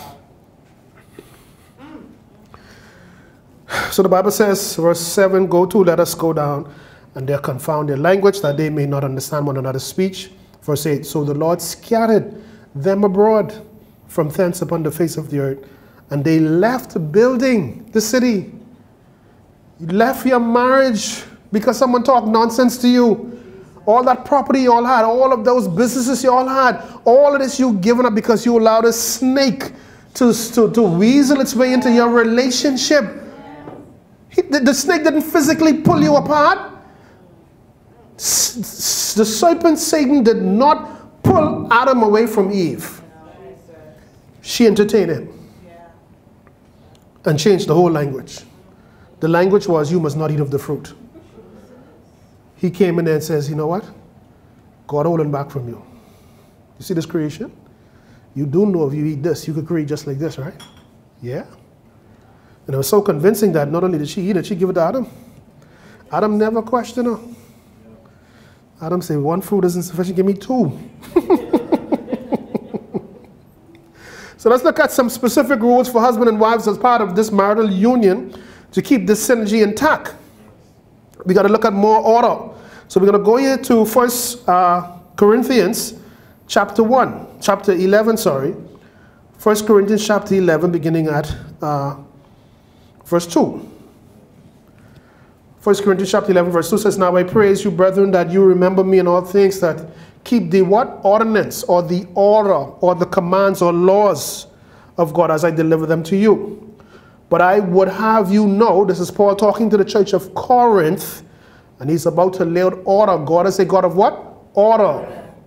But I would have you know that the head of every man, this is the order, is who? Christ.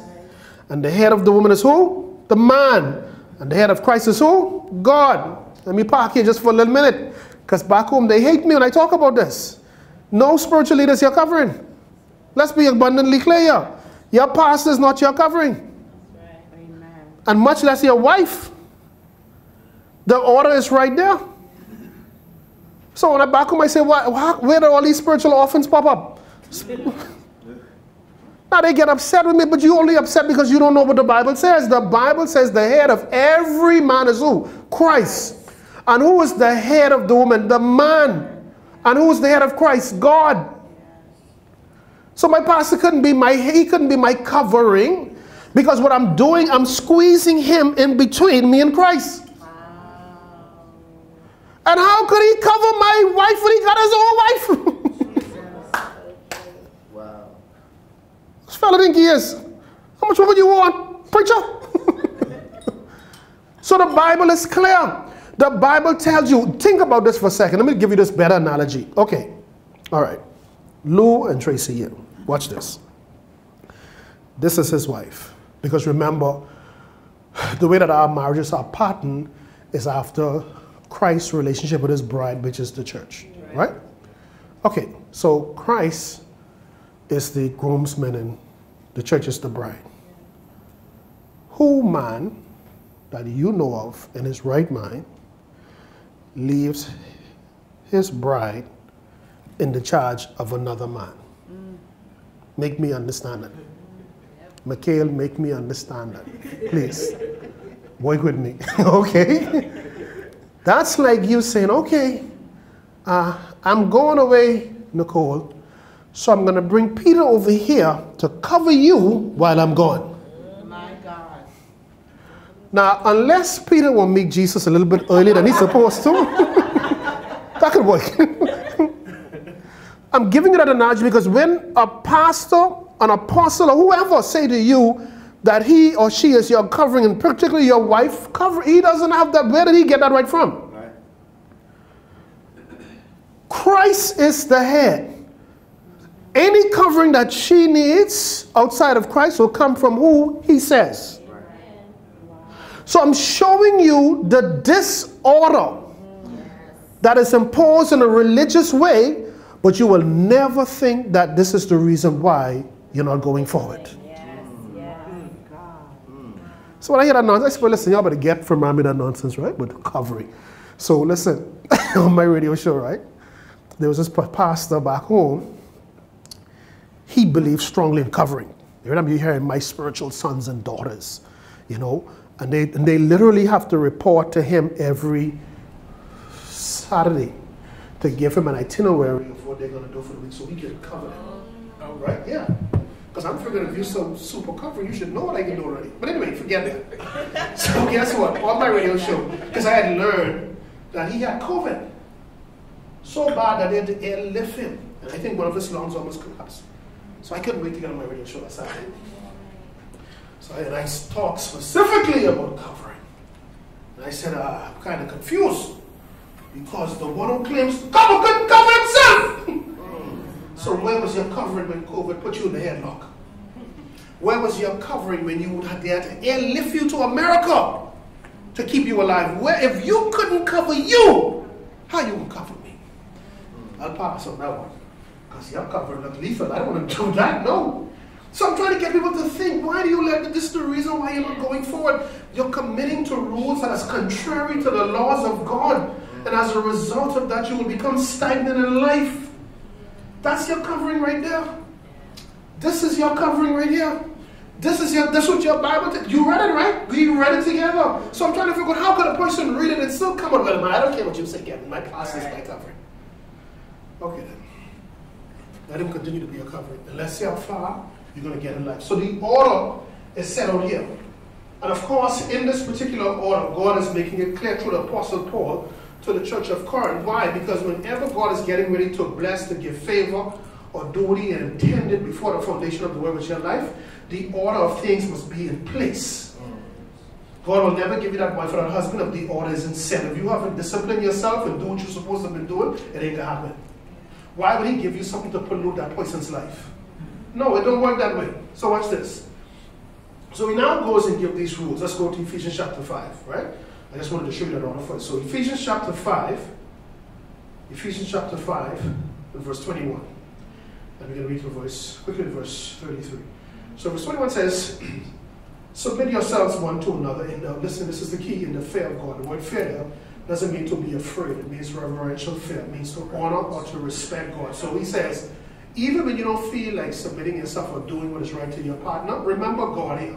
This got nothing to do with you no more. This got to do with the order that God has put in place. And if you say you love God, then you should honor the rules that he put in place for your marriage. So the Bible says in verse 21 of Ephesians 5, submit or humble yourselves one to another in the fear of God. Yeah. Not yes, massa. I fear God. So this is why I'm doing it. I honor God and I want the reward that this is going to produce. Yeah. Submit yourself one to another in the fear of God. Verse 22. Now he gets specific to these rules as it relates to the party in this marriage. So he says, wives, submit yourselves unto your own husbands. Yes. Oh, I'm reading that wrong. Wives, submit yourselves unto your own husbands. So this isn't saying submit yourself to your pastor. Did you read that? No. What about your apostle? No. So where do you get this foolishness from? So the Bible is very clear. Submit or to be under the leadership of your own husband. This is your covering. As unto the Lord. Verse 23, for the husband is the head of the what? The wife. Did you see the pastor there? You didn't see that? No, I'm not being comical. I'm really saying I don't see it there. So where did this doctrine come from? So he says, for the husband is the head of the wife, even, because it's given a comparison, as Christ is the head of the church. So that means Christ is saying, if I didn't leave nobody in charge of my church, why are you leaving somebody in charge of your wife?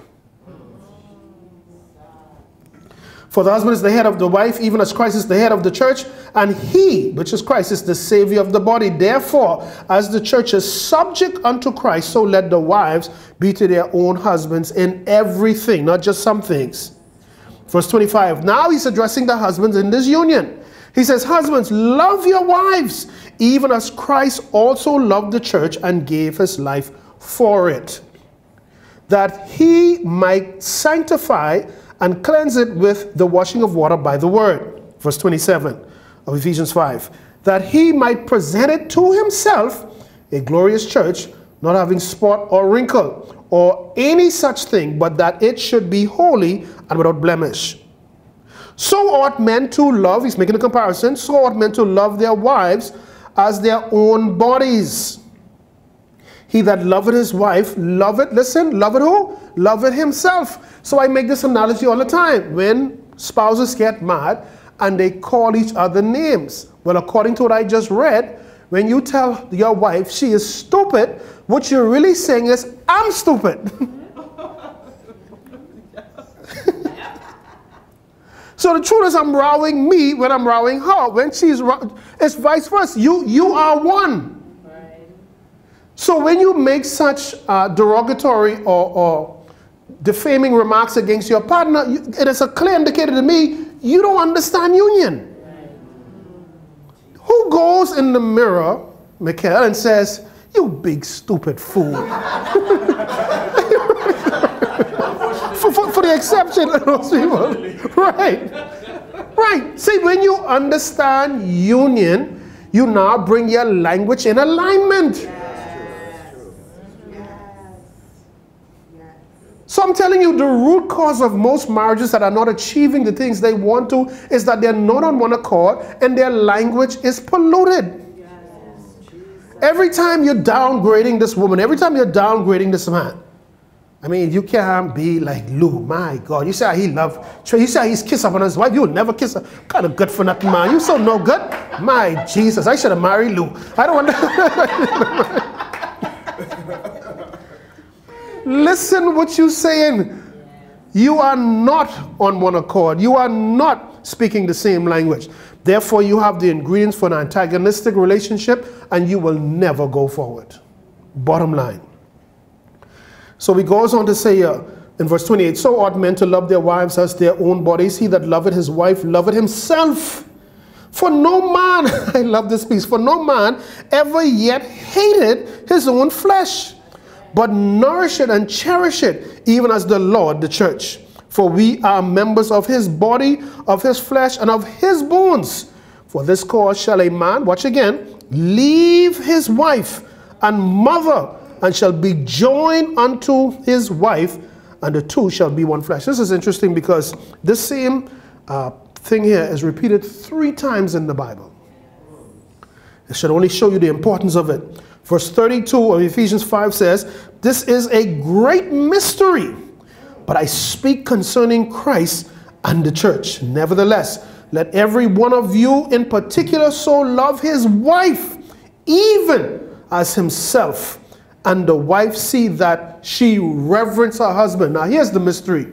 The mystery he's saying here that if you guys follow the rules as it relates to holy matrimony, meaning that the wife submit to the husband, husband love his wife as Christ loved the church, see each other as one. The mystery is so much is going to be produced from this relationship almost effortlessly. The struggles that you're having now, and so much what he's saying, if this is ongoing and ongoing, something ain't right here, because we'll all have struggles. Right. But if it's ongoing and ongoing, he says something is wrong. And the core of what is wrong is there is some defect in the unity factor here. Yes. We need to now re-examine the relationship. Where are we falling short in terms of our one voice? Where are we falling short in walking together? That can be the core of it. Why are we not getting ahead? Well, if you can't get ahead, if you're always cussing with each other, and you're telling you the minute she make you mad, you run to your controlling ma, who ain't gonna never tell you nothing nice about her. Mommy, Susie's make me somebody. Didn't I prophesy to you that she was no good? Did I not speak the word of the Lord?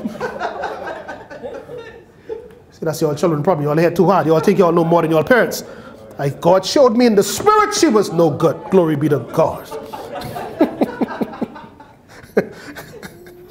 So watch this now. Let's go to Colossians chapter 3. Colossians chapter 3. Colossians chapter 3. This is so interesting. And we can read from verse 17 to verse 21. Listen what it says. Again, and whosoever And whatsoever you do in words or deed, do all in the name of who? The Lord Jesus, giving thanks to God and the Father by him. Wives, watch it again. This is Paul again speaking to the church of Colossians. Submit yourselves unto your own husbands. So what is interesting about this is because in the church of Ephesus, he's now reiterating the rules and the laws and the commandments in regard to holy matrimony. So his voice, his speech isn't changing. He's sticking with this. This is God's order. I only could tell you what God says. So verse 18 says, wives, submit yourselves unto your own husbands, as it is fit in the Lord. Husband, love your wives, and be not, listen, bitter against them. So for him to mention that, see, you got to read stuff with an understanding. Why would Paul say, love her like Christ loved the church and don't be bitter against her? Well, what I get from that is that for him to mention that, it tells me that the spirit of bitterness is going to show up one day. So now he's telling me in advance that it can come. But watch how he's saying it. He says, now, in order to overcome this, you got to love her beyond this conditional thing. So that when she does something that really irates you, your love for her is going to put your foot on the spirit of bitterness. So Paul it's almost as if he's giving a prophecy. He's saying, listen, I'm telling you, if you follow these rules, even when that spirit comes, you will be able to challenge it. So verse 19, he says, husband, love your wives and be not bitter against her. Children, obey your parents in all things, for this is well-pleasing unto the Lord. Fathers, provoke. All of these are rules. This is my opinion. He says, Father, provoke not your children to anger, lest they be discouraged. So what he's saying is that, Father, in your course of discipline, if you run out, you could get to the point where you provoke this child and this child begin to hate you. So what I'm saying is when these things happen, we shouldn't be shocked. What do? Let's go back to the rule book and let's see where we came off track. But we're not taught that way. We beat the child till they half dead on the floor trying to figure stuff out. No, go back to the rule book. Go back to the rule book. So Father, provoke not your children, lest they to anger, lest they become discouraged. 1 Peter 6 verse 13. 1 Peter chapter 6. No, not 6. There's no 6 in 1 Peter. So that will be, hold on, let me go back here again. I think I wrote this down wrong.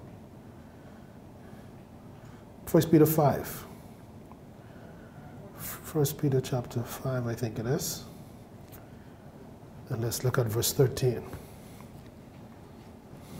You know what? That ain't it either. So we'll pass that. How about that? We'll pass that. So anyway, now we're gonna go. We're gonna bring it home right now. All these rules. What is it that you're on the home stretch now, need to engage now to bring this all together? Yes. We heard about the synergy. We heard about the oneness, the one language, the antagonistic relationship. We heard about all of these rules. So what is it? What is it that we need to keep in place? Husband, right? The word husband is the belt or the band that keeps everything together. That's what it actually means. So what do we do to keep this band around the family?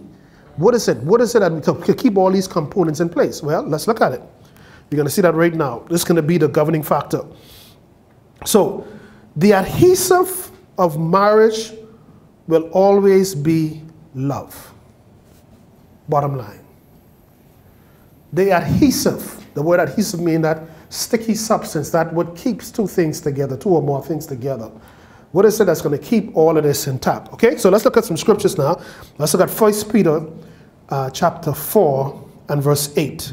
1 Peter chapter 4 verse 8. Listen what it says. And above all things have not just regular, but fervent charity. The word charity there means love.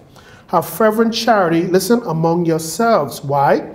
For charity or love shall cover what? One sin? No. Two? No. A multitude of sins.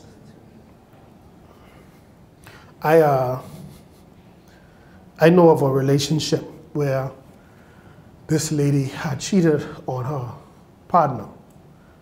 And she was battling whether or not to tell him, right? So she had asked me if I think that She should tell him. So I said to her, that's not my call. And let me tell you why. Because some people would disagree with me. Let me tell you why. You see, I don't know the temperature of her husband. I don't know what homeboy dealing with. I don't know if he's short fuse. Because we had a situation in the Bahamas where there was a neighbor who had called this particular man to tell him that his wife had a man in the apartment next door cheating. And the guy got a cutlass, came home and chopped her to pieces. So I wonder how the neighbor who called, how she feels right now. So I said to her, I said, listen, that's your husband. That's your union. All I can tell you is what the Bible says. And I could give you, I will never tell nobody leave their husband or wife unless it's physical abuse. You separate and try working out. If not, then I guess you take the next step. That on you. But I ain't gonna never tell you, okay, you said you had sex with 7 different fellas? Okay. You all have a good day, okay? No. See, that's when you're dealing with counseling, you gotta be wise. You cannot be, don't act like you some know-it-all and you got all the answers. No. So anyway, she decided to do it. But she prayed about it, she fasted about it. She went and she told him, and of course, he blew a fuse. There was a guy that she was seeing on the job. I think it was like a 6-month relationship. And like with most men, and I think this makes it much more complicated. It hit a guy ego, so he wouldn't know how much times you did it, where all you did it, blah, blah, blah. And I told her all of this. I said, now, if you do tell him this, let me tell you what to prepare for. Because with men, it's an ego thing, so they're thinking like, what is it about this guy that was better than me? So the first thing a guy is going to think is sexual.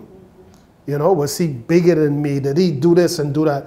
And the truth is, he's only bringing torture to himself because, you see, men, when it comes to sex, we are very visual. So if she's foolish enough to go into details about her act, this is going to be a stain on his brain. So every time argument comes, you could be arguing about the North Pole. Will you sleep with him for?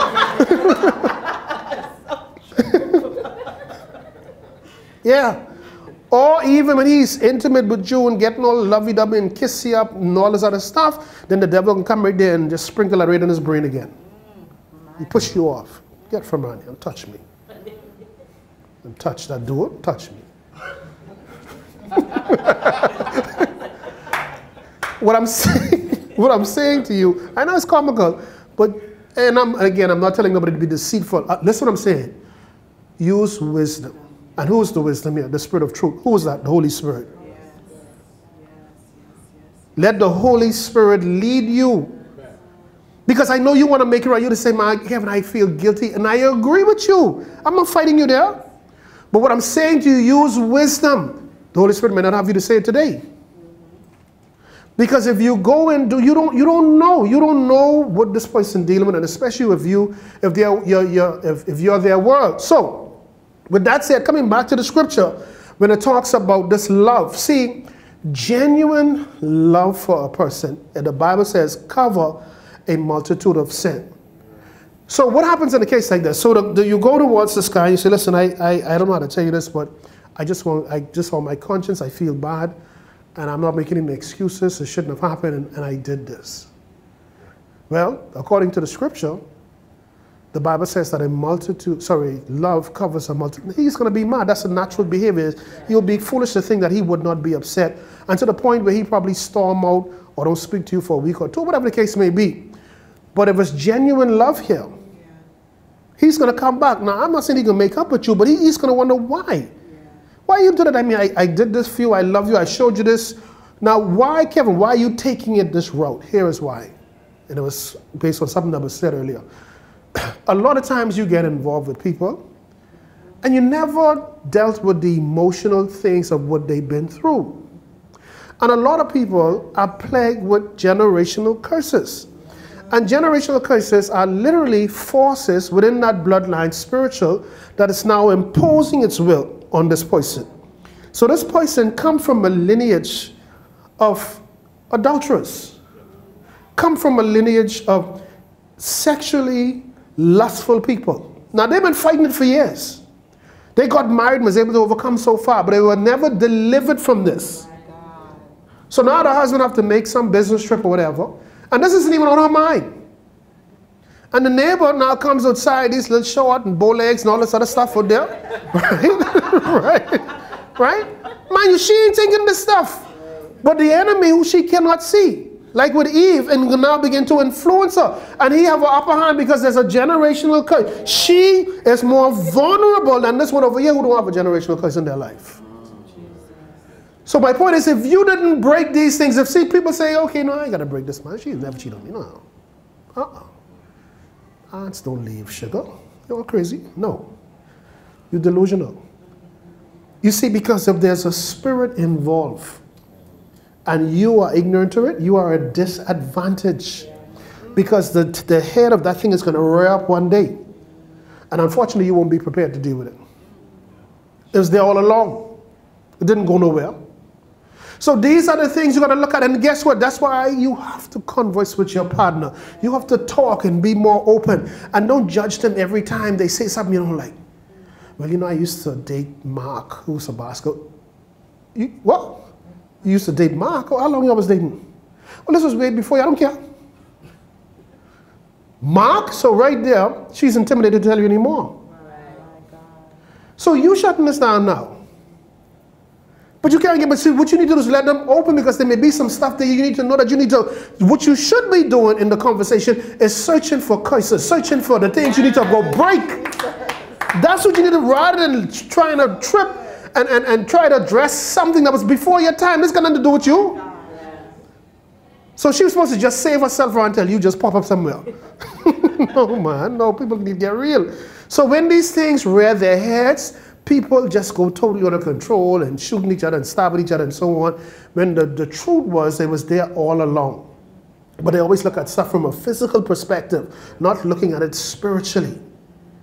And not praying. As a man too, you need to break those things. Break it over your wife. Break it over your children. Not because you don't physically see it, that means it isn't there. Oh no, it's right there incubating, waiting for the assigned day to bring total division in that relationship. So the Bible says in 1 Peter 4 verse 8, it says, above not some things, but all things, have fervent love amongst yourselves. So fervent means that's an unconditional love.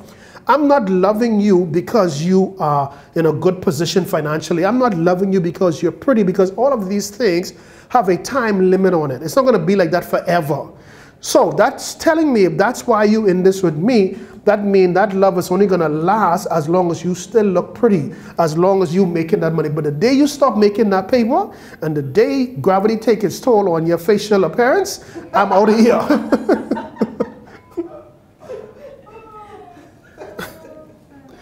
So the Bible goes on to say, let's go to 1 Corinthians now, because now that he tells us above all things, make love priority, because love is going to bind or bound everything together. So in 1 Corinthians chapter 13, 1 Corinthians chapter 13, it now breaks down from verse 1 to verse 8. And it says here, though I speak with the tongues of men and of angels and have not charity, which is love, I am become as a sounding brass or a tinkling cymbal. And though I have the gift of prophecy and understanding and mysteries and all the knowledge, and though I have all the faith so that I could remove mountains, but have not charity, I am nothing. So it's telling me no matter how educated, no matter how gifted you are, no matter how much of a good preacher, you could prophesy things right down to the nitty-gritty. He says, Paul is telling the church of Corinth, all of that means absolutely nothing if you are a loveless person. Verse 3 says, and though I bestow all my goods to feed the poor, you're doing all what is right. And though I give my body to be burned, but if I have no charity or love, it profits me absolutely nothing. Verse 4 says, charity suffered long. Now he's telling you now, these are the identifiers of genuine love. Not when a person come and say, well, I love you. Yeah, that sounds good. But let's look at what the Bible rules are. Well, he says here in verse 4 of 1 Corinthians 13, charity or love suffered long, or they're very patient. It is kind. Charity don't envy, or it's not jealous. So where you know this? Where you know him from? It's just my friend from school. School? What school? From high school. Why are you acting? No. I just see him looking at you. Well, I can't help him from looking at me. What you want me to do? Poke his eye out? See, when you're dealing with a borderline nutcase like that, you need to run. My mother have this saying, she says, Kevin, a little can tell you what a lot is going to be like. And it's the truth. But some of us so crazy. He's so cute. Cute? You can look cute, stretch off in that casket too. Yeah, but anyway, he says, charity suffered long and is kind. Charity envied not. Charity vaunted not itself. It is not puff up. It is not arrogant. It is not selfish. These are all the attributes of love. And if you see in someone who claims that they love you, but you're seeing the opposite of this, that is not love. Verse 5 says, the same charity or love does not behave itself unseemly. It seeketh not her own. It's not easily provoked. It is not thinking any evil. Number 6, he says, rejoice not in iniquity, but rejoice in the truth. Bearing all things, believe all things, hoping all things, endure all things. Verse 8, charity never faileth. But whether there be prophecies, there shall fail. Whether there be tongues, they shall cease. Whether there be knowledge, it shall all vanish away. So let's drop all the way down to verse 13. Verse 13 says, and now abideth faith, hope, charity, these three. But, what? The greatest of these is what? Charity or love. So he's saying here now, these, when a person comes to you and says, listen, you can be my husband or you can be my wife, and the Lord showed it to me in a dream. This person is mean, they're vindictive and spiteful, they're arrogant, they all puff up, they believe they're the top of everything. Then that way they should tell you that this isn't the person for you. Because the rules are here. If you look at the rules are crystal clear. We can't run away from it, right? So Proverbs chapter 10 verse 12. We come and we wind it on right now. Proverbs chapter 10 verse 12 makes it abundantly clear again. And what does it says here? It says here, hatred stirred up strife, what? But love do what? Cover all sins. Right? Now, I just gave you in 1 Corinthians 13 all of the evidence of genuine love. All right? And what it's not and what it really is. All right? Another litmus test that you could look at. All right? And let's go to 1 John chapter 4 verse 20. I thought this was so interesting. 1 John chapter 4. We're going to look at verse 20. Listen what it says. It says in 1 John chapter 4 verse 20, if a man say, I love God, and hated his brother. So your husband saying, I hate you. But he's a minister on the pulpit. Oh, hallelujah. Oh, Jesus. This dude who calls you all day in the house, this no good hypocrite who just dog you down, but could come on a pulpit and perform or go before people. Come here, my wife, man, I love this woman. Mighty God. It's the best thing since sliced bread right over here. Look at that. And you get home, he call you everything except a child of God. So the Bible says to us, I want you all to really, I'm very visual in my speech so you could really get it. But listen what the Bible says. If a man say, I love God, but hated his brother, we could put his wife there. We could put anybody there. But how could you hate? In other words, the Bible is saying, how could you say you love me, the Creator, when you hate my creation? How? Liar. If a man say, I love God and hate his brother, he is a who? Liar. For he that loveth not his brother whom he could see, how is it humanly possible to love a God who you cannot see? How? No, man, don't try that. You're a liar. Now, with that said, we're going to end right here.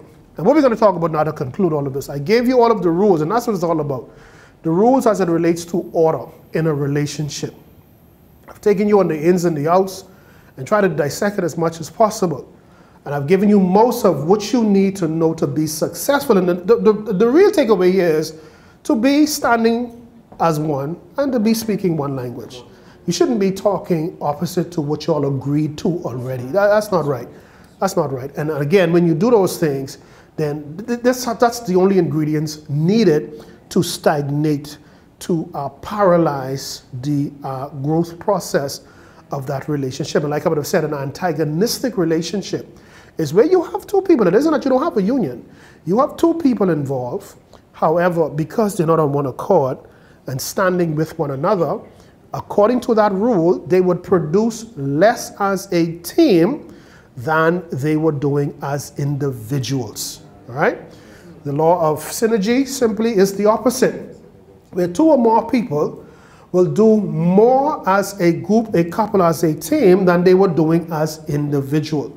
So what was the pull away, the takeaway? The takeaway is you got to be careful who you connect with. And this isn't just limited to marriage, this is business. This family, certain families, the more I with you, cousin Pookie, it causing problem. I can't get ahead in life, it's gossip all the time. You say, I say, it's time to kick you out of here. Still my cousin, but don't come across here. If you need some help and I can help you, I'll help you. But stay there. I will throw the money to you. I will throw whatever you need over there. Just don't come over here. Whenever you come here, something always go wrong, right? Somebody got to shut it down. I can't know the rules and ignore it. I know when you show up, it can be a situation. So I got to get you out of there. So we're going to look at these rules are violation now to the marital covenant. And this is what spells major disaster. We're going to end with this right here. So this part is titled Violations. All right? So let's go to 1 Corinthians chapter 6. 1 Corinthians chapter 6. This is going to be powerful. 1 Corinthians chapter 6. And we're going to read from verse 18 to verse 20. 1 Corinthians chapter 6, verse 18 to verse 20. All right? Listen what it says. Flee what? What does it say? Flee what? Flee what? Y'all play like y'all ain't reading that. Y'all read it. 1 Corinthians chapter 6, verse 18. What does it say? Y'all see it just like me. Chapter 6, verse 18. What does it say? Flee what? Flee fornication. That's what it says? Flee fornication. And what is fornication again? Sexual immorality. Outside of marriage, right? So let's be clear. Fornication means that you're engaging in sexual activities with someone who's not your wife or husband. Right. I won't be clear there because we'll be going with this right now. That definition is very, very much needed. So listen carefully now. He says, flee fornication. But this is the catcher here. Who is he talking to? Is he talking to sinners? No. He's talking to the body of Christ. Yeah. He's a body of Christ. Flee fornication. Now he's about to explain it. He says, every sin, all right, that a man doeth is without the body. But he that committed fornication sinned against his own body. Now, let me see if I get this straight. You guys are married. You guys are married.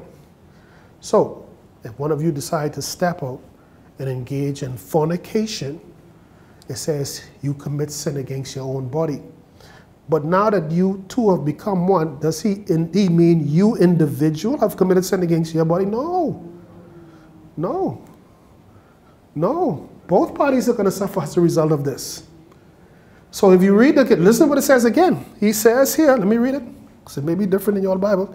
So 1 Corinthians 6, verse 18 says, flee, run from it, fornication. Every sin that a man doeth is without the body, but he that committed fornication sinned against his own body. The Bible says the two shall become one. Verse 19, what? Know ye not that your body is the temple of the Holy Ghost, which is in you, which you have of God, and ye are not your own? For ye are bought with a price. Therefore glorify God in your body and in your spirit, which are of God. All right? I can come back here, but let me just give you some more scripture because I will make a lot of sense out of this, right? So let's go to 1 Corinthians chapter 7 now, next verse, chapter, and we can read from verse 2 to verse 5. All right? Now listen what he says now. 1 Corinthians chapter 7, beginning at verse 2. Nevertheless, to avoid, he's reiterating this, to avoid what? Fornication. Why? He says, now let every man have his what? His own wife. And let every woman have her own husband. All right? Let the husband render unto the wife due benevolence, and likewise also the wife unto her husband. So he's telling you now, don't deprive each other. All of this will be in an effort to derail any even thought process of fornicating with somebody else. Enjoy your partner. Don't sit down and watch porn and want to perform these acts on your partner. He says, no, that is going to encourage you to do what I'm telling you not to do. So he's keep repeating, do not, and I'm putting emphasis on this because I go into a point. So let's go back here again, verse 2. Nevertheless, avoid fornication. Let every man have his own wife, and let every woman have her own husband. Let the husband render unto the wife